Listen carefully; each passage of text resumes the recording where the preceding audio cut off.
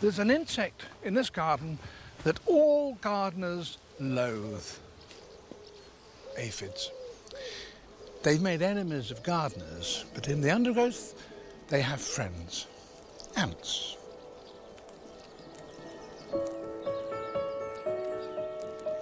Ants herd aphids to the best possible feeding places, just as human shepherds will herd their sheep to the best pastures.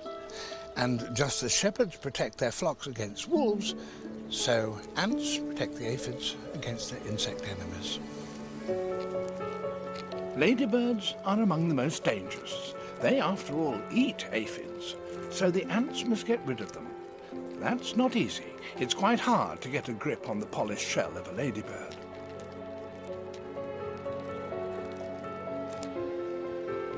But eventually, success. Aphids excrete a liquid that ants relish, honeydew.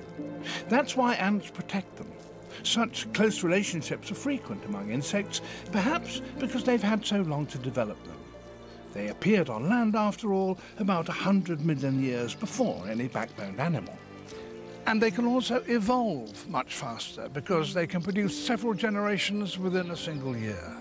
So perhaps it's not surprising that they have developed relationships between one another of a complexity that blows the mind.